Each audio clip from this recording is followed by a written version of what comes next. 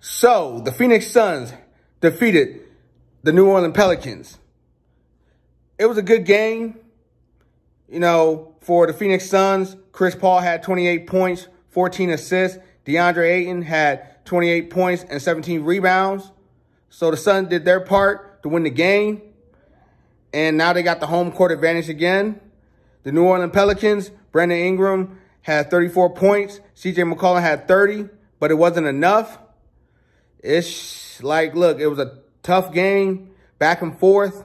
You know, the Suns had to lead sometimes, and the Pelicans had to lead sometimes. But, you know, towards the end, the Suns just pull away from the Pelicans. So it is what it is, man. Congratulations to the Suns on winning Game 3. Like I said again, they got the home court advantage. And, hey, it's going to be a tough series, man. Especially they're not going to have Devin Booker, man.